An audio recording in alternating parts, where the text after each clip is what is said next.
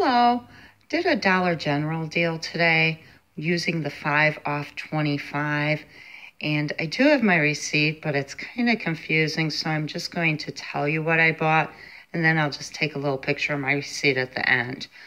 But I started off with Reese's. These are $1 each. There's a digital coupon. If you buy 3, you get 1 free. And there's another digital coupon. If you spend 7, you'll get 2 off. So basically, I bought 8, so that works out to a net of $5. I got the $1 off for buying 3, and then the $2 off for the 7. This is another kind of combination deal.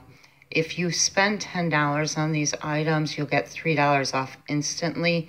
Just remember that that does not count towards your $25.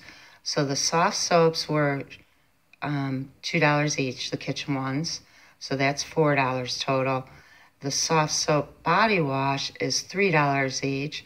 So that I bought 2 of them, so that's $6. So I automatically got $3 off. And then in addition to it, there's a digital coupon for $1 off buying 2 of the soft soaps, and a digital for if you buy 2 of the body washes, you get $2 off. Then I bought the pizzas. They were $3 each, and you got $1 off for buying 2 of them. So that's a pretty simple one. And the Aleve back and muscle pain 24 count is $4.25, and there's a digital for $3. So my total came to $10.25 for all of this plus tax. And here's the receipt. So you'll see the 2 pizzas. That one's pretty easy, the $3. Then you'll see the $1 taken off and the $3 again. But then the candies, here's where the $1 came off for me buying 3. And as you go down, it's just confusing because of the $5.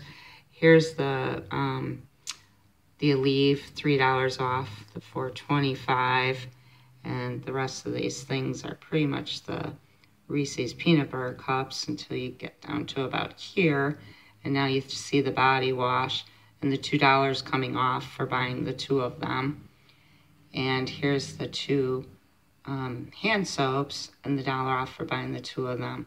So there's the total, $10.25 plus tax for all of these items. And there's 8, 10, 12, 14, 15 items for $10.25 plus tax. Thanks for watching and have a wonderful day.